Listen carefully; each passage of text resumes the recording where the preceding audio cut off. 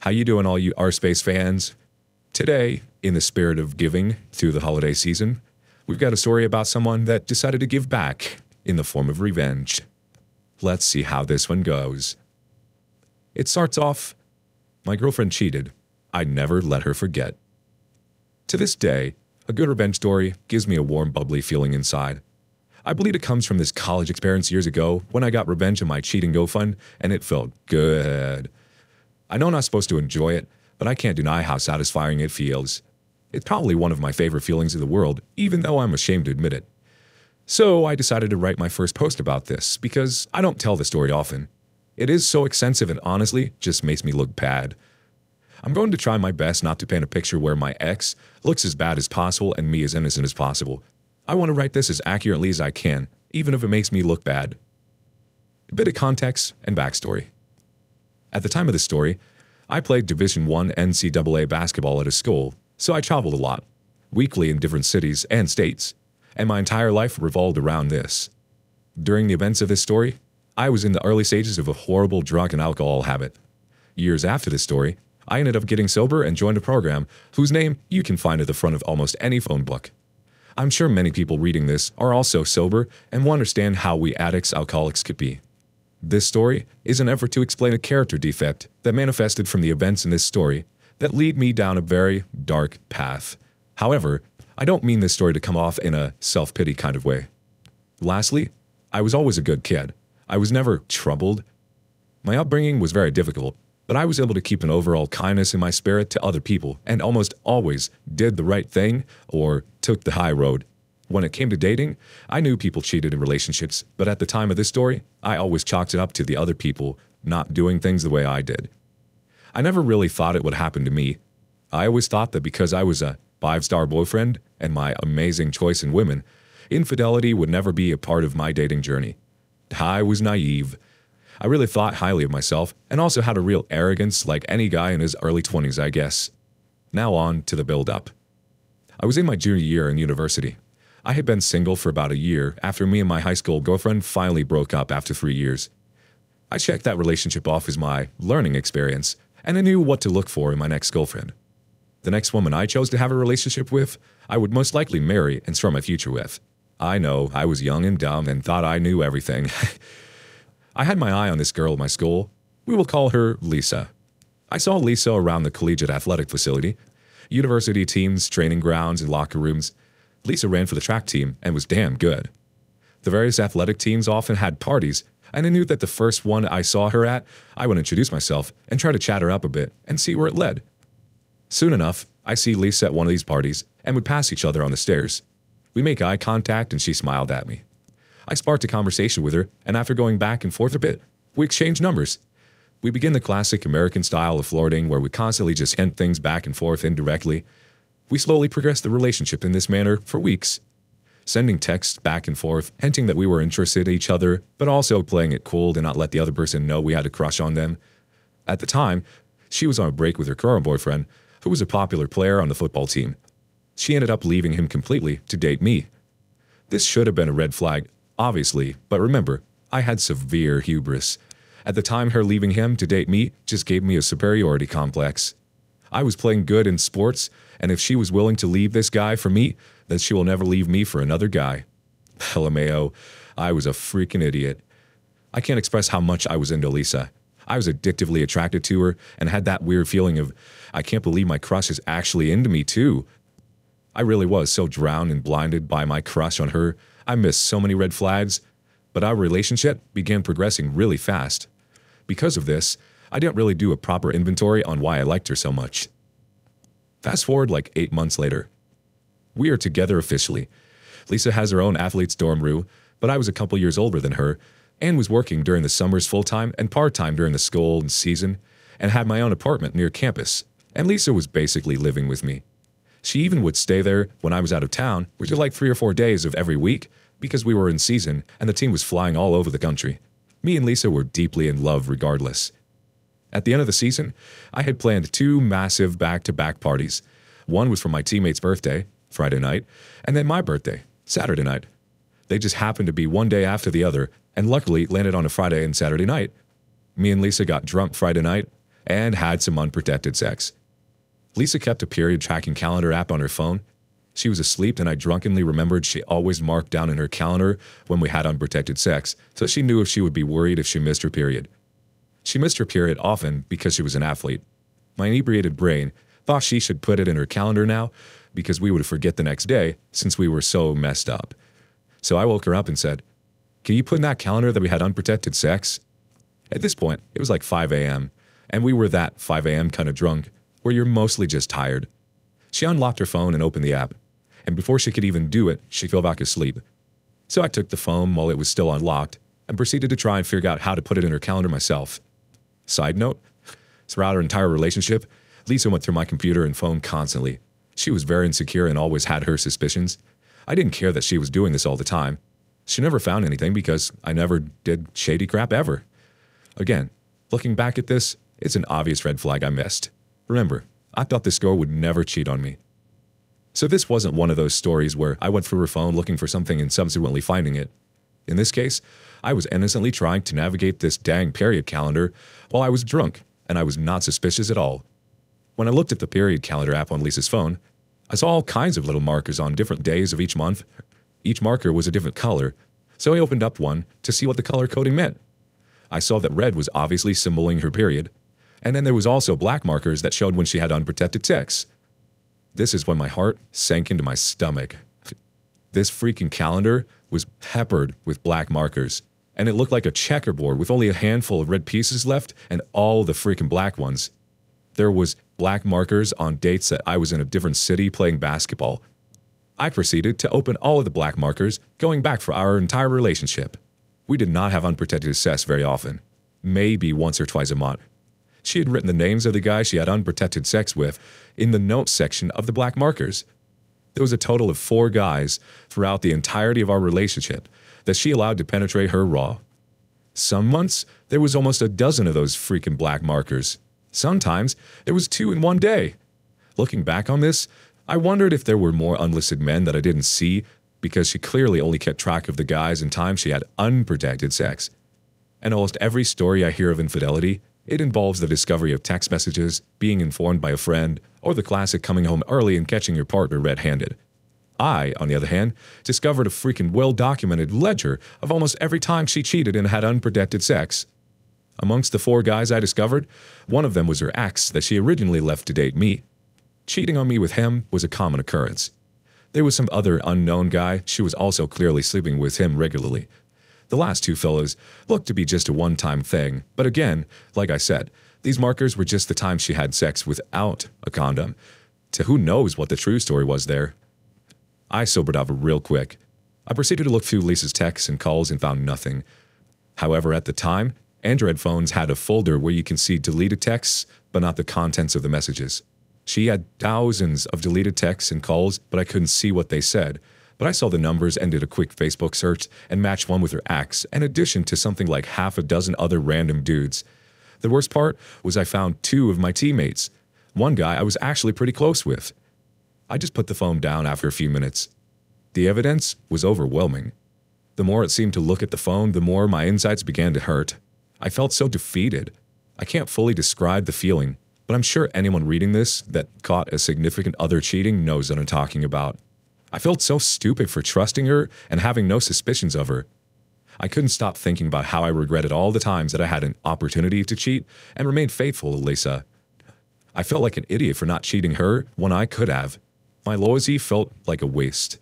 I know it sounds ridiculous and irrelevant to the fact that she was unfaithful. I think I obsessed over that because if I had cheated as well, I wouldn't have hurt so much in that moment. All I could think about was about how much I was hurt. I would do anything to not feel the pain and embarrassment anymore. Question: am I the only one who thought this way after catching their partner cheating? I'm curious about this. I proceeded to leave my apartment and go for a long walk. I had never felt the emotions that were coming up and didn't know how to process them. My ego felt like it was literally dismantled in front of me. I wasn't sure what to do and I was too embarrassed to tell anyone. My sadness quickly turned to anger. I knew I was gonna get my revenge. I just didn't know how yet. I was seething with rage and wanted to make sure she never recovered from this. My roommate/teammate and best friend is the one who was sleeping on the couch in my living room. We call him Bono. an Eastern European kid who stood 7 foot tall and was as Russian in demeanor as if you can imagine. He also had an equally ridiculous real-life name, hence Bono. Well, Bono called me shortly after I started my walk. I answered, and he asked where I was. I asked him to keep this between us and told him what happened. He stays on the phone and goes into my room, and I hear him in his Russian accent yell at her, "Yo, B, you cheated on Opie?" Then I faintly heard her inaudibly say something in the background and him yelling at her to get out of the apartment. After hearing some scuffling, Bono gets back on the line and says, "Yo, she gone. Come back and let's talk." I head back home, and me and Bono go over what had happened. Things don't get sappy because we're both complete alpha males who both come from cultures where men don't cry, and neither of us really knew what to say or do in the situation. He makes his best attempt to comfort me and says, "Tonight is your birthday. We gonna get messed up and find you some studs. Forget her. I never liked her anyway." Oh yeah, this isn't my birthday. Forgot about that part. Me and Bono go out for breakfast. I am still a little drunk. My phone is blowing up with calls and texts from Lisa. I tell her I saw everything on her phone and I can't stand to speak with her or look at her. She keeps trying to convince me to let her come to my birthday party, and I make it clear I don't want her there. She clearly was concerned about exactly what Bono suggested to me earlier when me and him chatted. Lisa's entire reputation and popularity revolved around the fact that she was dating me. I think most people didn't like her in the first place and put up with her because we were together. She knew that if I acted single at my birthday party and she didn't show up, everyone would know something was askew. I think Lisa was more worried about being embarrassed than our relationship. I don't remember much of what happened that night, but one of my friends sent me a little package for my birthday from California filled with some really good weed, hash, moon rocks, some pills, and the devil's dandruff. And I proceeded to do a glorious swan dive into an intoxicated oblivion. All I remember is sitting on my chair at the pregame for my party. There was 2 girls sitting on the arms of the chair, and I still have a photo of that moment, and I remember it vividly. We were preparing to head out. I had a few tables downtown at a popular nightclub. The booze and drugs were the only thing that made me feel normal. I had my sunglasses on and clearly had that happy loaded grin on my face. The longer you look at the photo of me in that chair, you can tell I'm hiding a huge amount of hurt. Sitting on that chair, the cocktail of drugs start to take effect. This was the first time I ever used substances not to party, but to feel better, to make me feel normal. I remember thinking, I want to feel this way for the rest of my life. I am never going to hurt like that ever again. With drugs, I have control and no one can hurt me again. Oh, how ironic that turned out to be years down the line. I told my teammates and friends that me and Lisa were done when they asked why she wasn't at the party. I didn't tell them why, though. I also didn't show them that I was affected by it in any way and just played it cool. I tried to focus everyone on the party ahead of us. Now let's get to the revenge. So this is one of those revenge stories where it was only half planned. I knew I wanted to get revenge on Lisa for hurting me so much, but I kind of just improvised as opportunities came up. My original kind spirit had died on my birthday on that chair. All my morals went out the window. I never cheated in relationships, therefore I believed I would never get cheated on. I realize now how dumb that is, but that's what I thought at the time. I didn't care what collateral damage I caused, as long as my mission to hurt Lisa as much as possible was accomplished. So continued every day of my life with this new selfish mindset. I was sitting in my computer later that next week, skimming Facebook, when I saw the profile of one of her track teammates on my feed. That's when I had my first vengeful idea. I decided I was going to attempt to get her teammates to bite the bait that I was about to cast out into the water. Though I didn't have proof she hooked up with my teammates, she was clearly trying to hide conversations between them. So I was going to see how many people who are close to her I could passionately hug. Luckily, I had more options than she had when cheating on me. A women's track team is much larger than a men's basketball team, also much better looking. Lisa's teammate I originally spotted on my Facebook had a boyfriend, but I thought, clearly everyone cheats, let's see if it's true. I proceeded to do the little flirty social media dance with her, you know, the one where I like a couple of her photos, she likes a couple of mine back. I shoot her a message and bam, she's in my house in my bed about a week later. I proceed to do something similar to other teammates of hers, all on her 4x4 relay team coincidentally. 2 of the 3 girls I passionately hugged had boyfriends and subsequently cheated on them with me, which gave me some real mixed emotions. It stroked my broken ego and also made me bitter and sad, giving me one of those women need crap, none of them are loyal attitudes. This is such a typical story of while fighting monsters, I became a monster.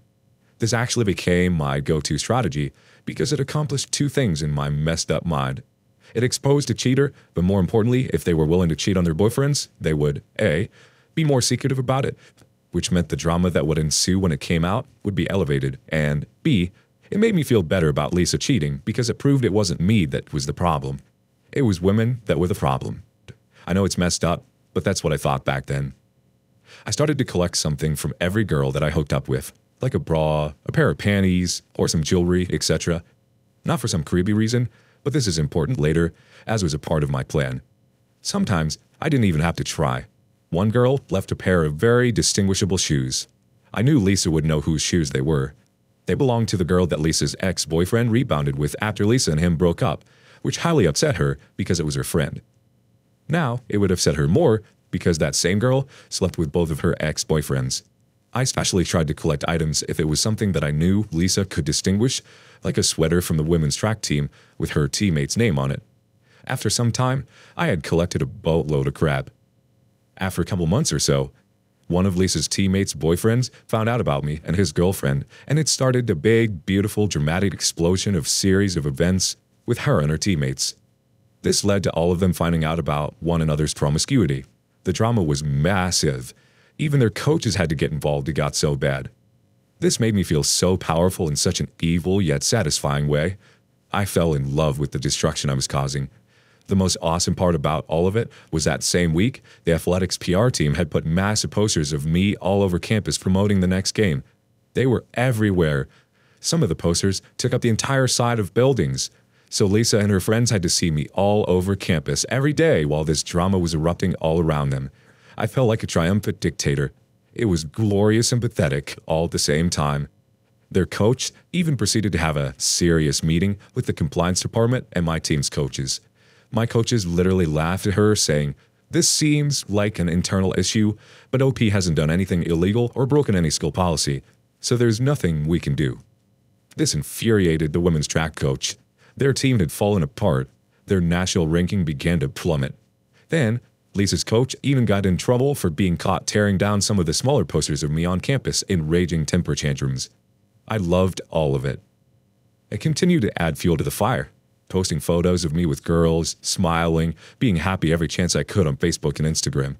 But under it all, I was better. I was so deep into my new mindset, I had already forgotten the kind-hearted, naive kid I used to be.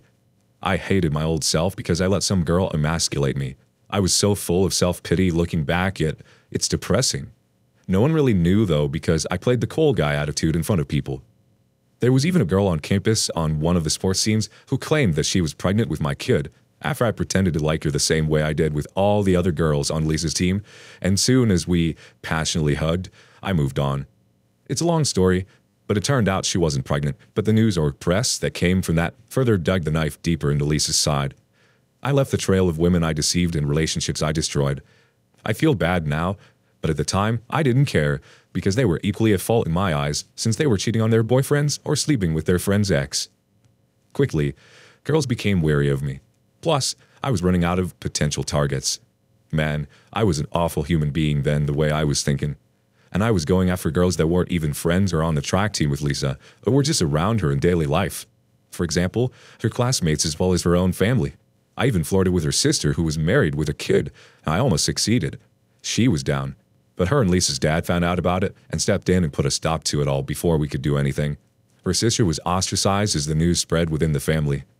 I wanted Lisa to know I was everywhere and constantly remind her of how she messed up. In my eyes, this was all her fault, and she unleashed this fury of chaos upon herself. She should never have messed with me like that. Lisa had to take an extended medical leave because of her depression and mental health issues she was experiencing from the whole situation. She was becoming suicidal. She even had to go on medication and lost tons of weight. She began to look extremely unhealthy.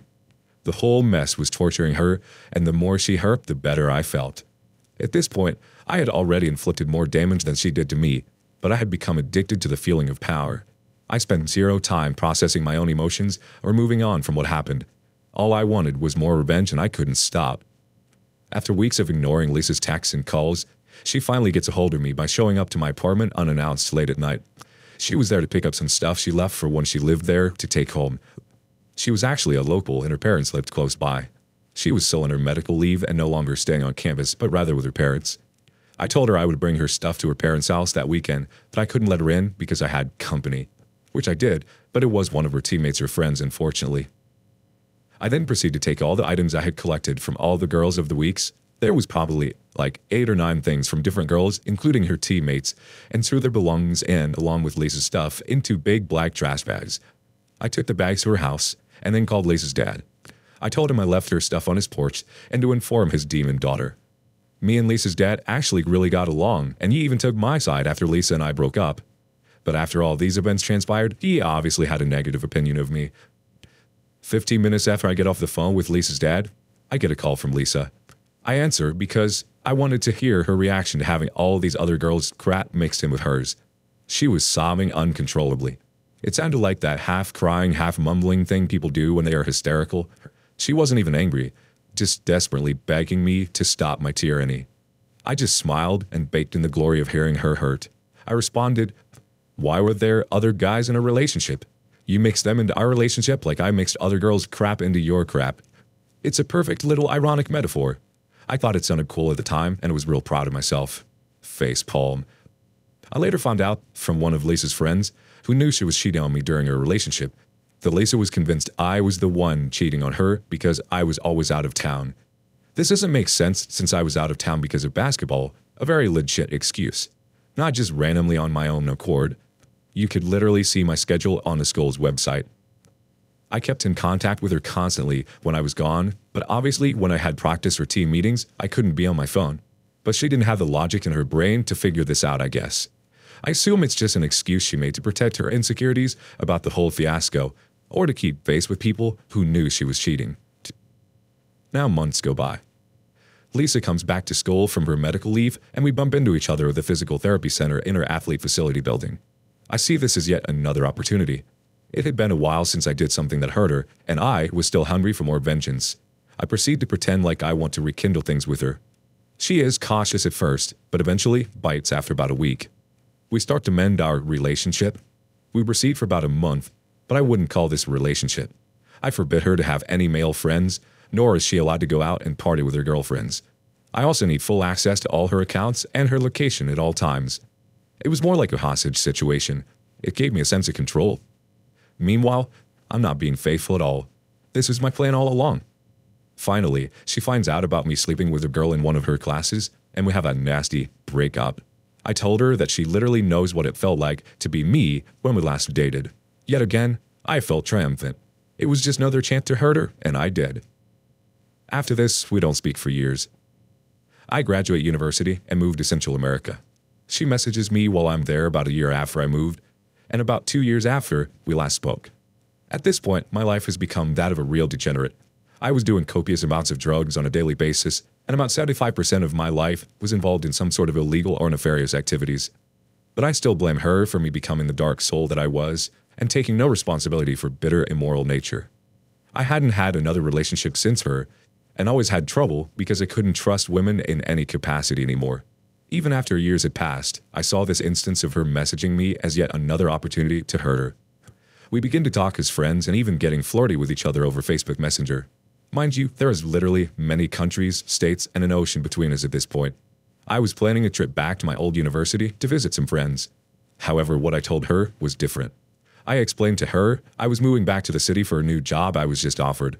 We decided to meet up when I got back and see if there's worth anything saving between us. I had put on my best acting hat and tried to seem like I've put our past behind us. However, I was just as vengeful now as I was years ago. She's finishing up her last year at university, and I make the trip back to the USA. I meet Lisa at a coffee shop when I arrive.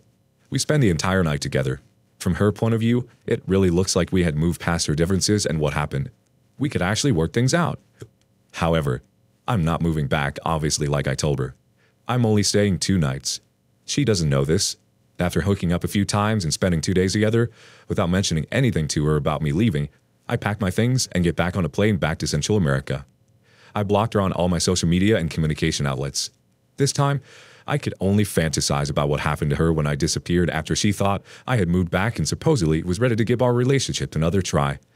This time, however, it wasn't as satisfying as my previous plots of revenge.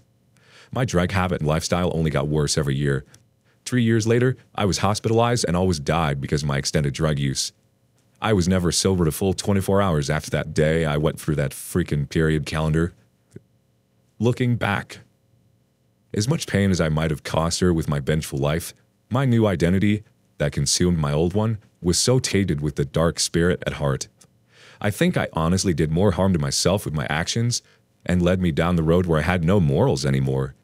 Though I spent the entirety of this story telling everyone how I kept getting revenge on my ex for cheating on me, as satisfying as it was, I wish I would have spent an equal amount of energy healing myself for the incident. If anyone reading this is experiencing the pain that comes with cheating, a good revenge story can bring you some satisfaction, but I hope you don't make the same mistake I did. Rather, spend more time healing yourself from the hurt and moving past it. The revenge won't heal you. It will be a separate journey, but could distract you from putting yourself back together. Luckily, I got sober, and I'm sober now 4+ years. I even had another girlfriend of 2 years cheat on me before I got sober, but this time, I didn't take revenge. I spent my time healing. I changed and only focused on myself, and that was way more satisfying than the revenge I got on Lisa for cheating on me.